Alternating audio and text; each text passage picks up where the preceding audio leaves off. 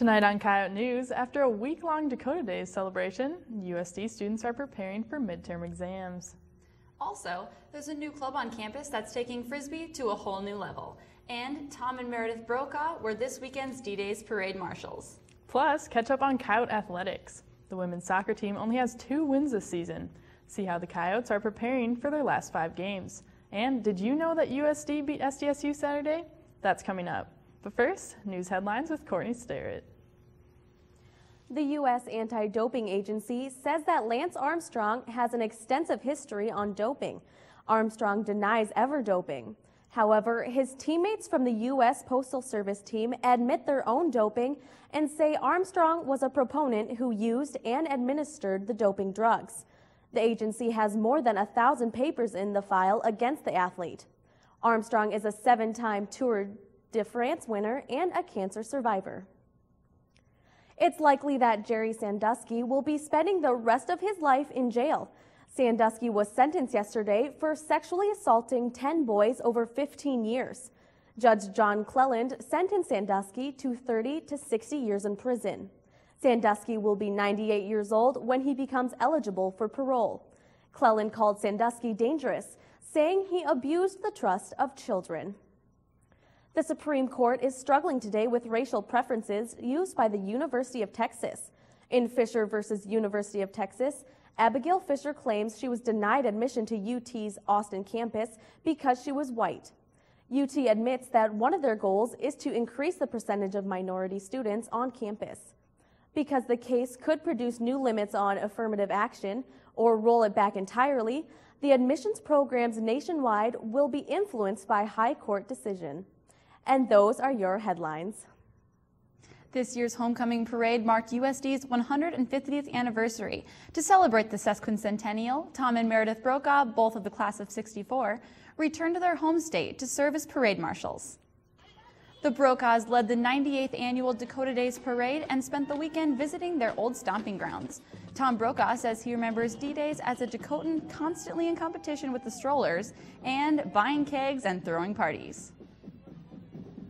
What I remember is that my parents came down and went to the house in which I was living. We had a huge party the night before, and it was a wreck.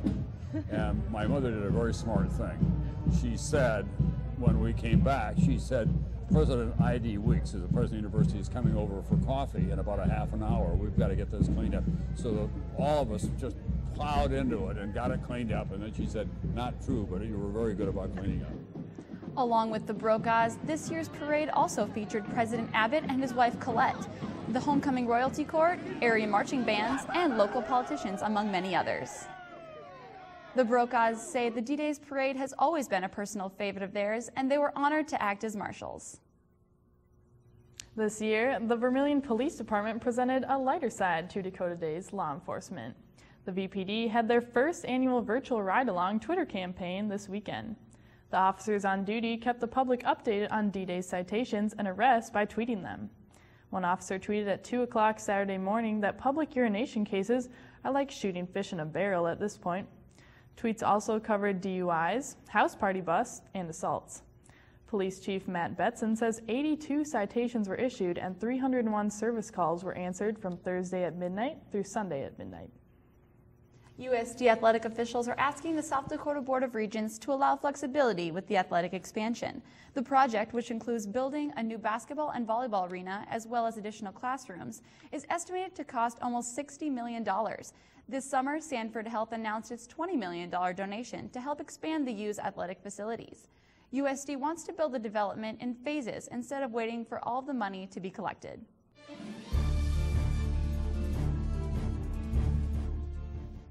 Seven weeks have passed already this semester, and that means it's time for midterm exams.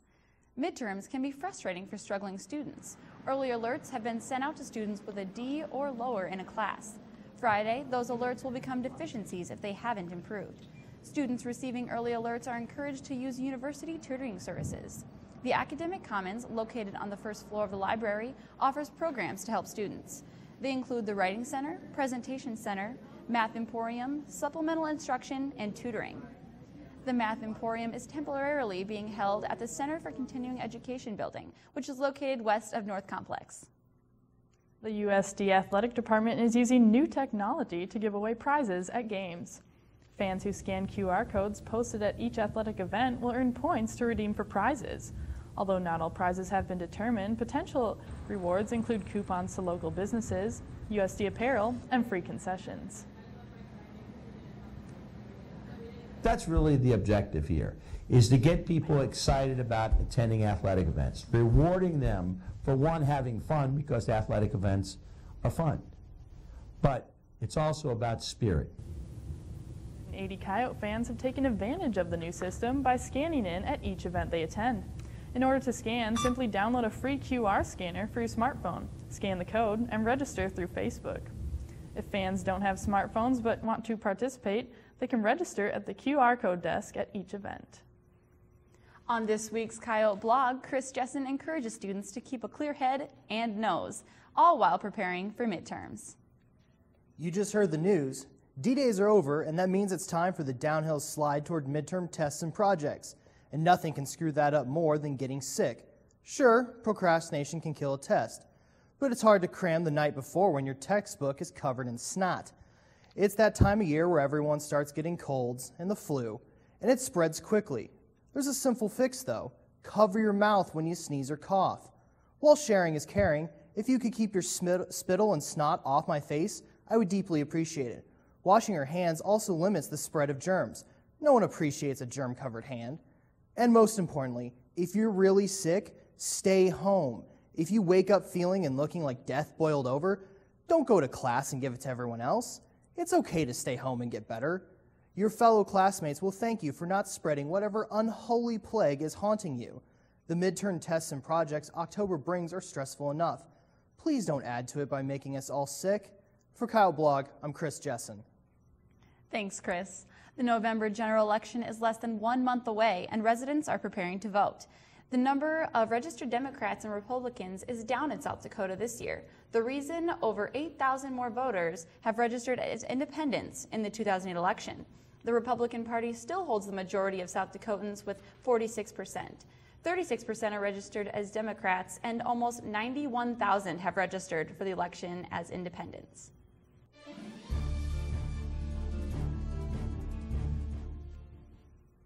South Dakota colleges are below the national average when it comes to keeping freshmen in school. The state's freshman retention rate is 72%, while the national average is 79%.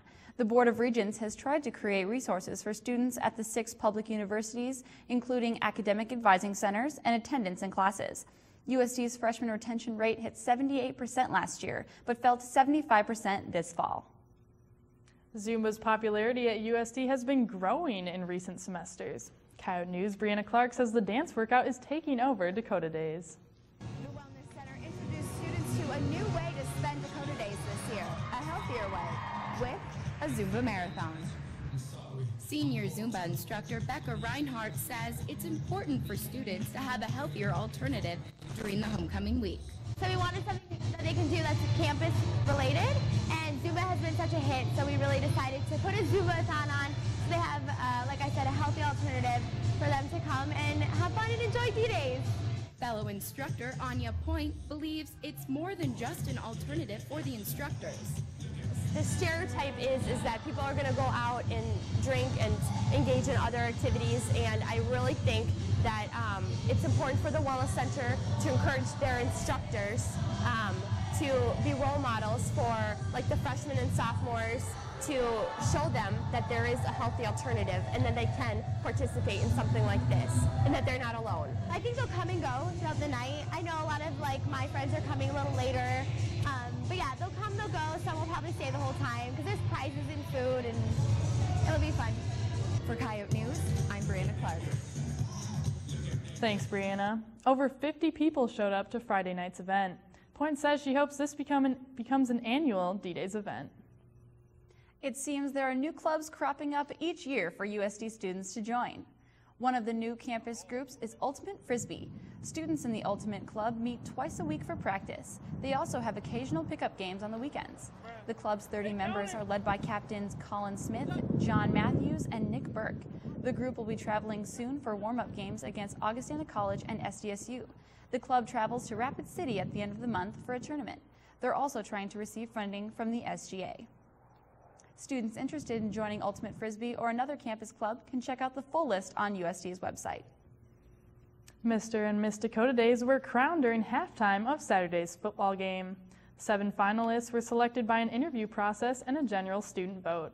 Live correspondent Angelica Brackens is in the muck with this year's winners. Thanks, Kelly. I'm here with Brennan Chemland and Alyssa Van Meeteren, who were just crowned Mr. and Miss Dakota Days this Saturday at halftime at the Dome. Thanks for joining us, guys. Can you tell me how it felt like when you guys got crowned? Yeah, it was pretty surreal. I mean, you're standing on this field and you're looking up at all of these people in red, and it's kind of intimidating. And then when they say your name, you're just like, oh my gosh, it was cool. How about you, Brennan? I mean, it goes so fast that you're just kind of like, oh, I'm now meeting the Brokaws, I'm now meeting, the governor, and it's just a really cool thing to be able to be that person that represents the whole university.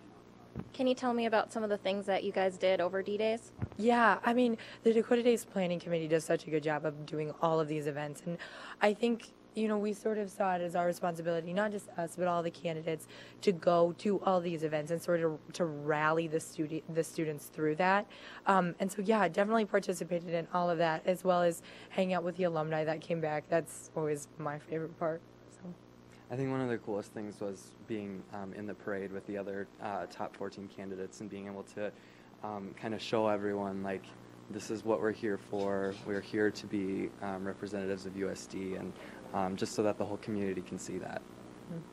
Why do you think you guys got picked over everyone else? Well, I think what Dakota Days ultimately represents is it's a celebration. It's a celebration of the school, and I think Mr. and Miss Dakota are supposed to be the people who are the most passionate about USD, and I think that's definitely true for both of us. I mean, we love this school and care about it so much. And I think for both of us, we've kind of tried to do so much work in the past 3 years for this university, for the community, and I think that it really pays off when you can, say to someone like, yes, the students chose us, and they chose us for a reason. So thank you. Thanks again to Alyssa and Brennan, live from the muck. I'm Angelica Brackens. Thanks, Angelica. The ROTC program has a new department chair, and they're updating their military science program. Yote reporter Mandy Ewald talks with ROTC advisors and students about what the changes mean for them. Student members of USD's ROTC program gain leadership skills while pursuing degrees in their chosen field. This week, we'll sit down with the new department chair of the military science program and see what being in the ROTC is all about. Although Major Ross Nelson is new to USD, he is a seasoned soldier. I've been in the Army for 16 years. I'm an Army aviation officer. Most recently, I came from Fort Leavenworth, Kansas, and I worked for an office called the Mission Command Training Program. We traveled around the Army and helped to train military staffs as they were getting ready for deployments. Some things Major Ross Nelson believes students should know about the ROTC program include that it is a manageable time commitment and that they like to help out in the community. We're always looking for opportunities to just get exposure for our cadets and to help out with the community. I think in January we're doing the Yote floats, and we participate in a lot of the different fairs and activities. As for any changes to the program, Major Nelson believes he hasn't been here long enough to make those decisions yet. I'd like to see the program grow more and be able to contract more cadets every year, but just coming into it, I didn't see anything that has to radically or drastically change immediately. For the Yote Report, I'm Mandy Ewald.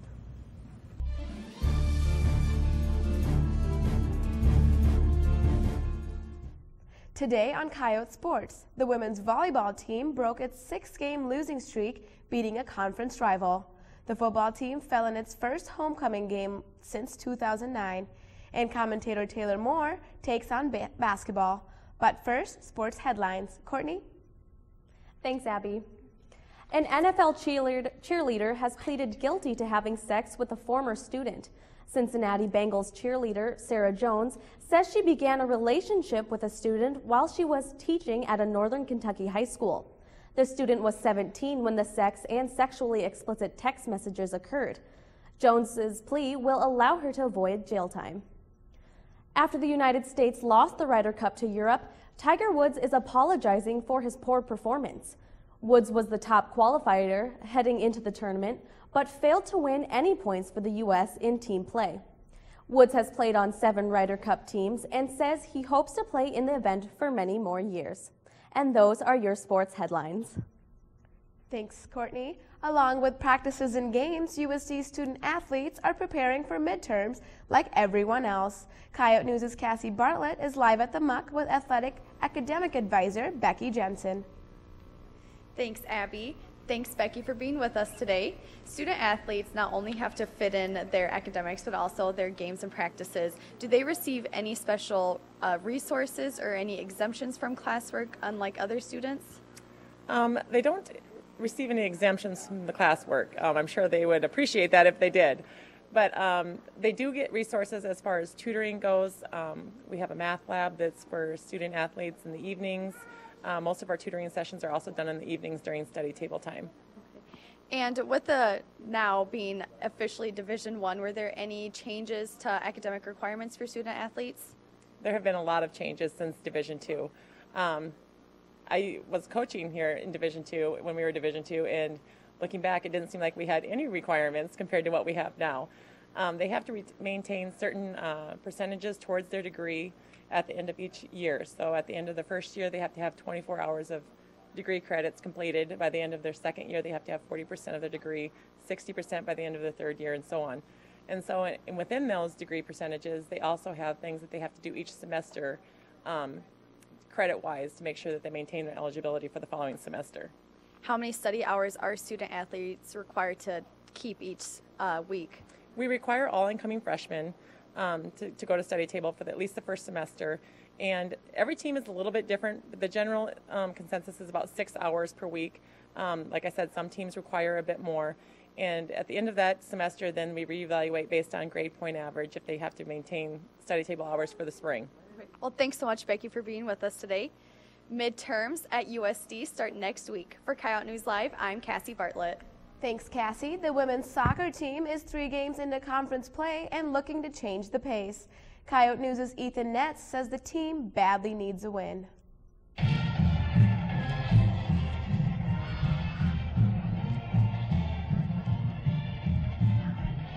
The University of South Dakota women's soccer team had a tough game against the University of Nebraska-Omaha last Friday. They lost in the final minute by 1 goal, with the final score of 2-3. Starting sophomore Colleen Reeves shares her insight on how the season is going up to this point. It's a little bit of a bummer because we've been working so hard, and from last year, like, no one graduated, so we were excited that we're gonna have the same team and then more. But so it's been a little bit of upset that we're not winning as much as we'd hope.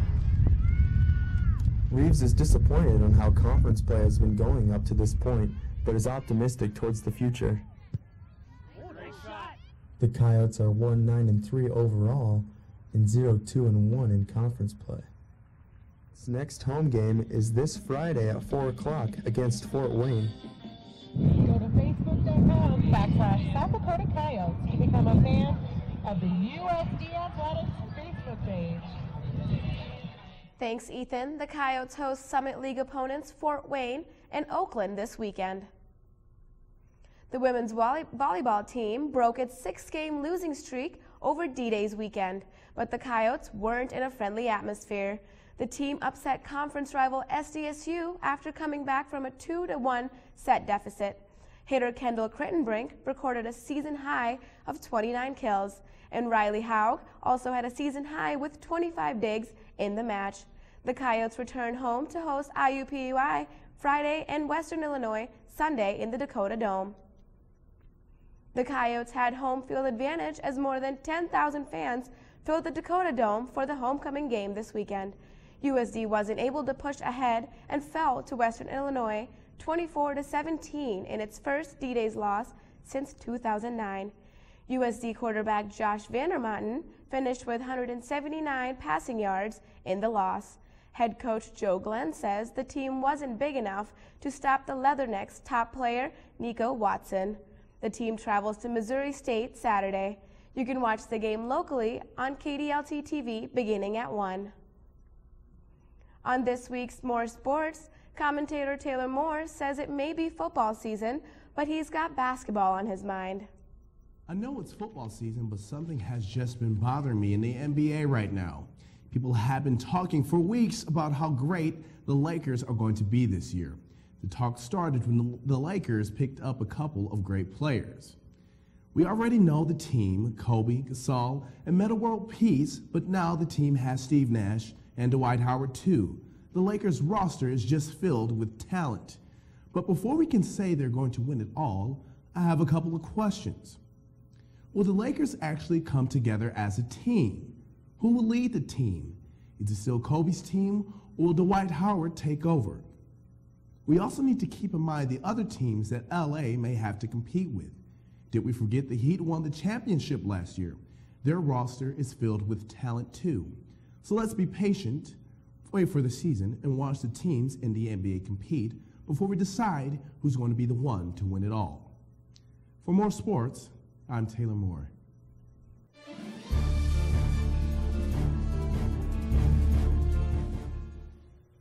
USD is constantly reminding students about the importance of not plagiarizing their work. And with midterms coming up, it's more important than ever. On this week's commentary, Chrissy Sorensen shows us what consequences will happen if you do choose to cheat. That Creative University assignment is due tomorrow. I gotta get that done.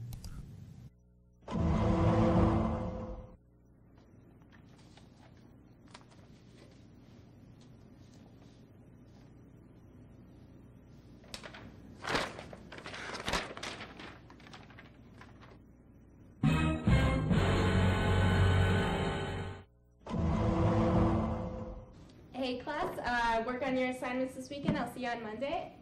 Charlie, can I speak to you for a second? Yeah, what's up, Dr. Sorensen? I'm sorry, Charlie, I can't accept your Creative University project. And why is that? You plagiarized the entire thing. I did not. I recognize many details from Jack's project last year. I don't know what you're talking about. Well, just because you changed the wording does not mean that it's different. I mean, your school's D1, you're going to have Einstein bagels, and I mean, you have a statue. Yeah, it's a coyote. Coyote? That's what that little thing was? Oh, and your fitness center also has a rock climbing wall. Yeah, but mine's 6 inches taller. I know a lot of things that are 6 inches tall.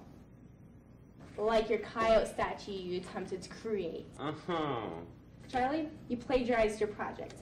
No animated thought was put into it. Nothing was creative or unique. And furthermore, you didn't put any effort into the University of South Dakota. Plagiarism, which is defined as, but is not limited to, the following. 1. The use, by paraphrase or direct quotation, of the published or unpublished work of another person without full and clear acknowledgement consistent with accepted practices of the discipline. 2. The unacknowledged use of materials prepared by another person or agency engaged in the selling of term papers or other academic materials. Thanks, Chrissy. As you all know, last week was USD's homecoming, and students of all ages celebrated in a variety of ways. But how did this year compare to other years? Coyote News took to the streets to find out what you thought of this year's D-Days. A lot of fun. I'm a freshman. It was my first experience with it, and I enjoyed it. It was great. It was great. It was the funnest D-Days yet. I had a very exciting first D-Days. It was okay. I really wish I was 21, though. D-Days went well. I did a lot of fun activities at the frat house for the school and everything, and it was actually my freshman year, so that was a blast. I actually took advantage of the extra day off and went home to get some stuff done and planning my wedding, so I was able to go home and get stuff done for that. D-Days went great for me this year. It's my last D-Days here as at USD because I'm a senior. My D-Days was good. I'm on the dance team and we performed at the parade and at the game, and we had a lot of fun this weekend. I really loved the 3-day weekend that made D-Days just that much more better, and can't wait to come back as an alumni and celebrate with everybody. I didn't really participate in D-Days this year. It was very entertaining at the football game. I watched a kid crowd surf, and everyone moved, fell on his face. Pretty funny. New issue of the Volant hit newsstands today.